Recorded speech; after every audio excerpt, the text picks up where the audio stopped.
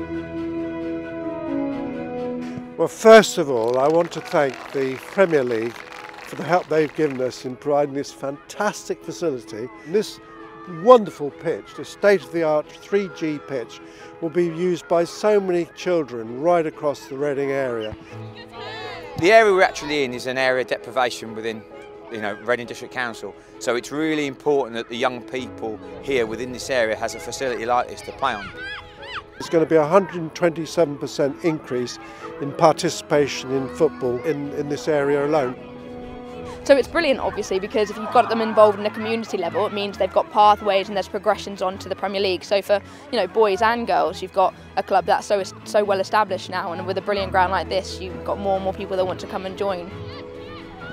We're getting kids playing football. We're getting kids off their backsides, away from their computers. We get them out here getting fresh air, lots of exercise, and who knows, we may throw up the next superstar.